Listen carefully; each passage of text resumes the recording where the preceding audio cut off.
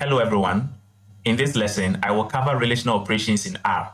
By the end of this lesson, you will understand and use relational operators to compare values in R. These are the various relational or comparison operators in R.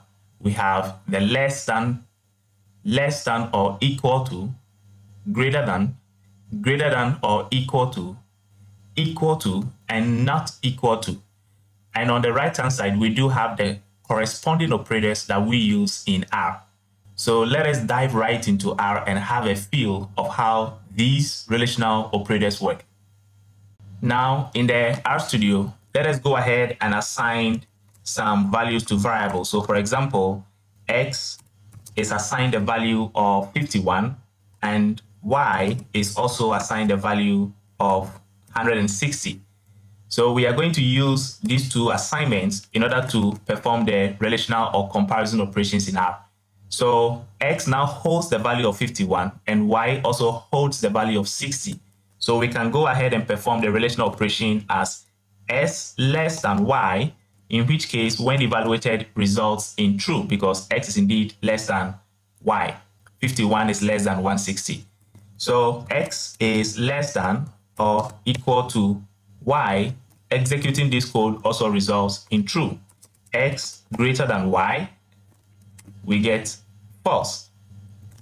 X greater than or equal to Y, we get the answer to be false.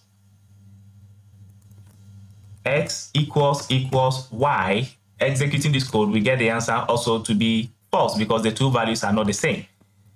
What about if I also go ahead and write 4 equals 4 by using the double equal sign, we end up getting the answer to be true. What happens if I decide to use the single assignment operator? 4 equals 4. Executing this code, R will simply throw an error because it says invalid left-hand side to assignment. So R kind of thinks you wanted to assign the value of 4 to the left-hand side, which is 4, which doesn't happen in R. So normally you would like to assign the value on the right-hand side to a variable on the left-hand side. So if you want to compare whether two values are equal in the mathematical sense of the word, in R you have to use the double equal sign. So this one will result in an error. So we can also go ahead and perform X is not equal to Y, and then we end up getting the answer to be true.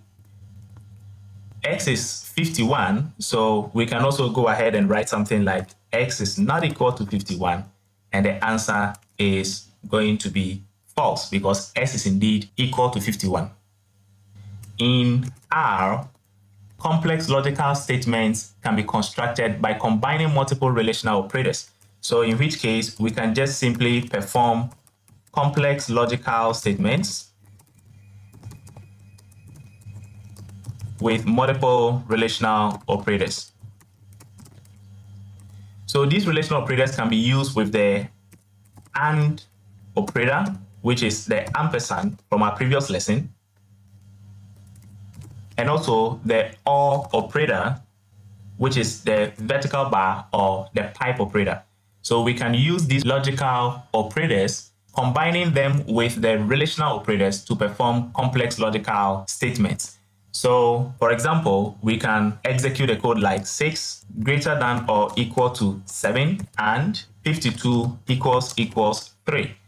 Now, what essentially happens is that the first part of the relational operator, 6 is greater than or equal to 7, will evaluate to false because 6 is neither greater than 7 nor equal to 7. So the answer is going to be false. And then using the ampersand operator or the AND operator, 52 equals 3 on the right-hand side will also evaluate to false because both values are not the same.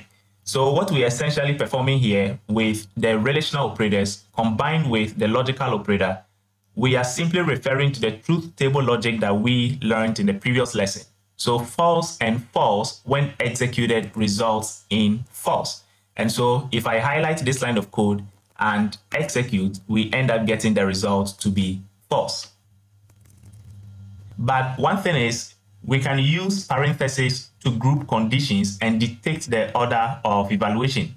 to ensure that the correct logical sequence is followed. So for example, I would like to place the left-hand side relational operator in parentheses in order to guide the sequence of the relational or logical operation that is being performed.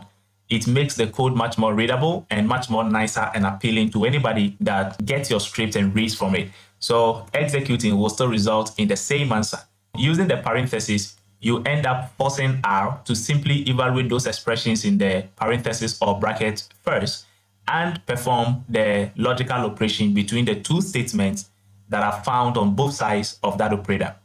We can also go ahead and perform more complex operations, like for example, I would say 7 equals 7 and 6 greater than 3, or 4 not equal to 10.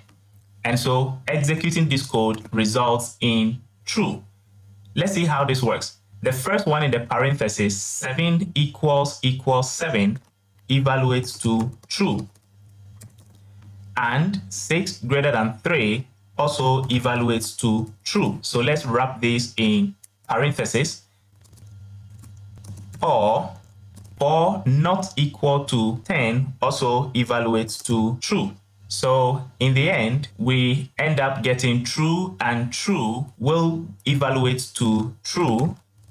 And on the right hand side, we also have true. And so now true or true simply is going to return true. Okay, at this point, the point is well made, but you can even perform trickier operations using arithmetic and relational operators. However, it is important to remember that you have to write efficient code that is very easy to read and understand. So for example, we might have to write some much more complicated code.